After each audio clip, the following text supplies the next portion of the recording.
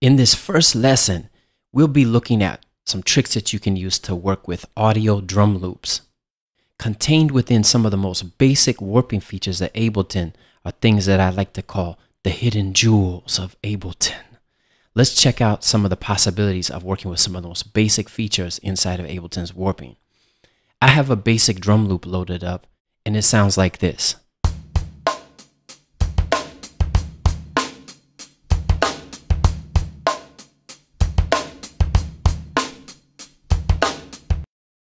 Just a nice breakbeat played with an organic kit. Sounds pretty good right now. Let's look at a few of the possibilities of working with some creative pitch shifting. I'm going to come here to this copy of the clip. It's the same clip. Now, if I double click on it and look at my clip detail view, I see that it's currently in beats mode, one of Ableton's default settings. Located here is a transposition knob that allows us to change the pitch of the loop without changing the speed. I'm going to play this drum break and see what it sounds like if I pitch it down a few steps. Sometimes just by taking a drum break and pitching it down slightly, it changes the timbre and gives you a much grittier, low fidelity sound that can sound really good on the track.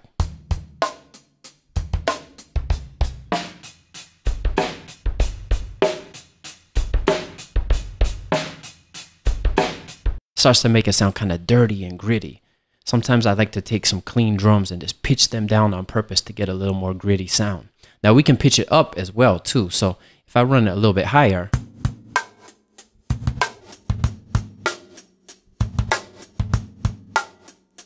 makes a snare a little tighter, a little bit higher.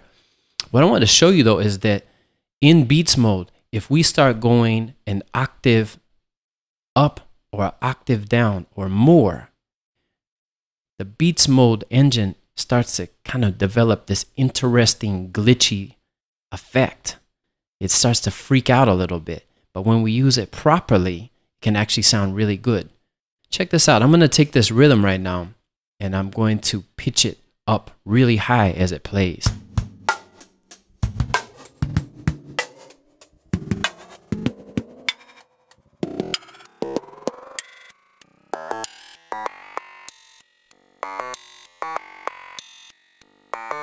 It's like some instant glitch hop.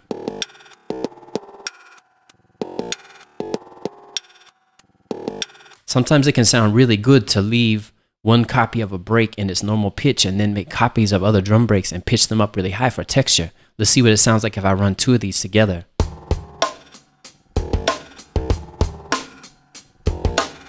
And I'll add some drums I programmed over here.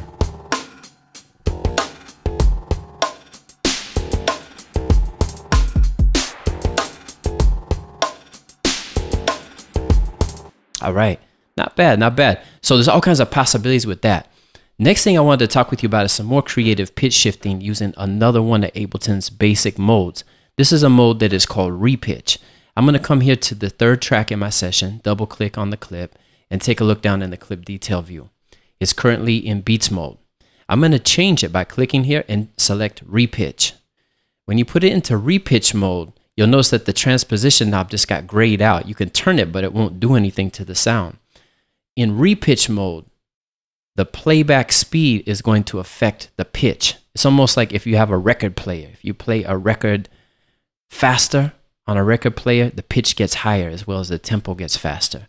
Same thing is going to happen in here. If I go to a higher tempo, it's going to make my drums get to a higher pitch. If I go to a lower tempo, it will make them get to a lower pitch. It's going to make it behave almost like it would sound if it was in the early sampler. Let's listen to what it sounds like right now. Here's its original speed. It will sound the same.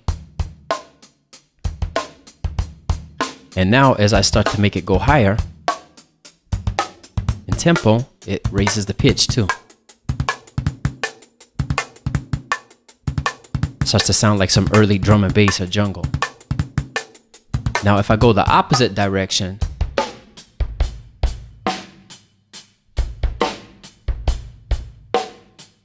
starts to get real gritty and low.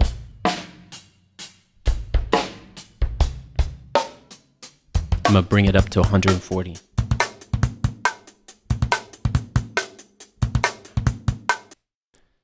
All right, so that's pretty interesting. If we play it against the click track right now, you'll hear this right on beat.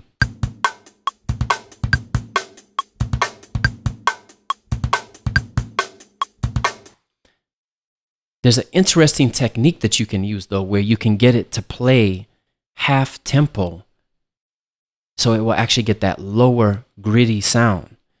If we look in our clip detail view, you'll notice that right here, we have these buttons that allow us to double or cut our tempo in half for this clip only. I'm gonna hit this one on the right. Let's hear what it sounds like now.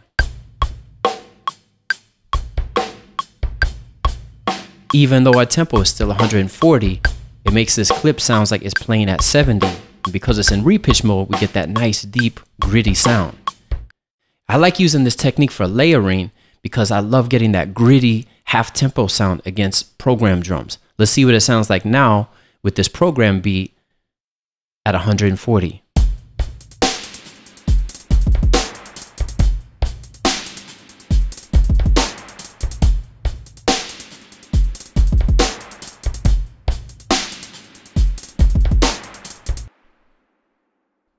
So even when you're working with the most basic warp modes inside of Ableton with audio drum loops, by using transposition, by using repitch mode, beats mode, and the double and half tempo feature, we're able to start to unlock some of the hidden jewels of Ableton and making beats. Load up a couple of your favorite drum loops right now and try out what I just showed you.